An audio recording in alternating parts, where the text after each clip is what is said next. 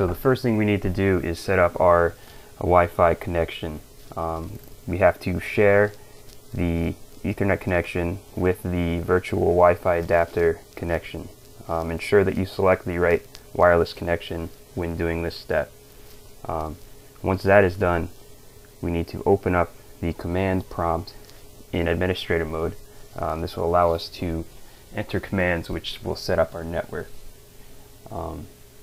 Now the command that you should see on your screen now is used to set up the virtual network. We chose to name ours test and gave it a password of 1234567890. So once you enter your name and password, you just hit enter and you should see that your network has been set up. Now to start the network, you need to input another command which you should see on your screen, and once that's started you should be able to see that connection on your device. If you look at our phone, we are now connecting to the test network, and back on our desktop we are now opening up NetworkMiner so that we may capture packets from our phone.